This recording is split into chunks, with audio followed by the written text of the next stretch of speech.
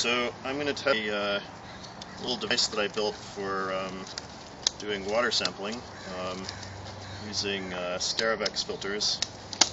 And I've just destroyed my glove. Oh well. So this is a Sterivex filter. This happens to be one that is expired. I'm using it because they're expensive. I got this I found this in a trunk abandoned at the research station in Kamchatka. So there it is. So we're actually going to use it for something.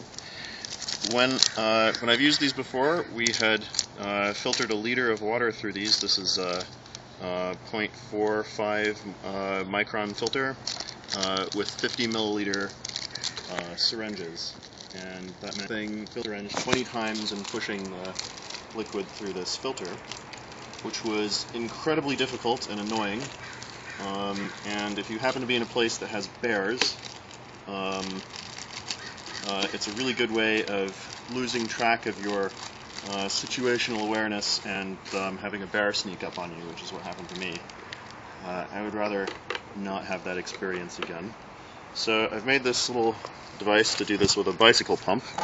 I used a soldering to attach these two lure fittings to the top of this Nalgene bottle, and there's the inside of it. So I'm going to go fill this up with river water. We're at Puda Creek on UC Davis campus.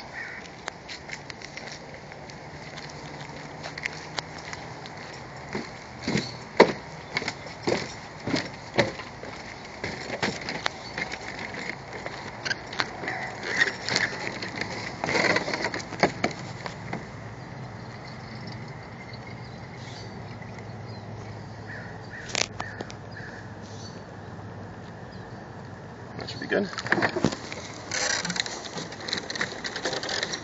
Tried UV sterilizing these, but we're using an expired filter, so whatever.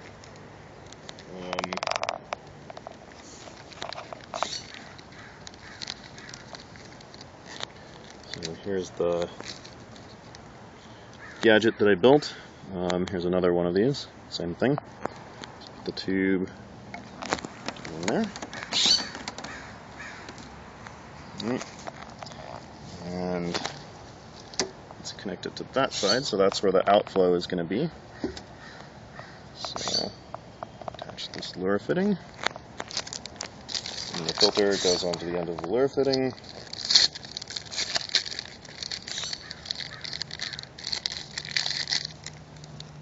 Oops, wrong side. I'll go here. And then, just in case people don't want me to leave the filtered water behind, I'll collect the filtered water in this container. Alright, so there it is. And then this is to supply the pressure. I'm going to put a little air filter in here. And then this is my bicycle pump. So put that on here and let's see if this works.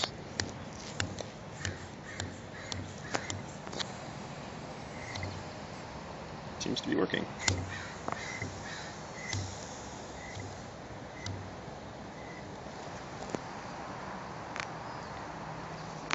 So these filters are supposed to be they're supposed to only be up to 35 psi. One of the problems that I ran into using a syringe is that it's very, very easy to go way, way above 35 psi if you're frustrated and push really hard. So, I'm kind of looking at if you look at the collection bottle, you can see as I pump it up, it expands a little bit. The bottle won't take much more than 35 psi, so if it expands too much, it should just start leaking out of the top here. So there's my cheap-ass pressure regulator. There it goes. You can see a little bit of green in the filter now. So we've probably got some algae.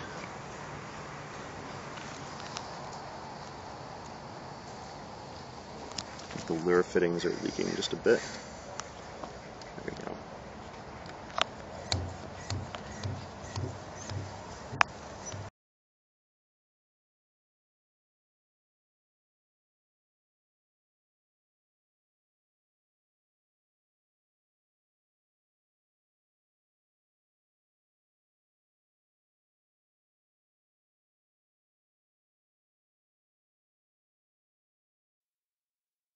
Alright, so you can see the filter is basically saturated. It's pretty wonderfully green.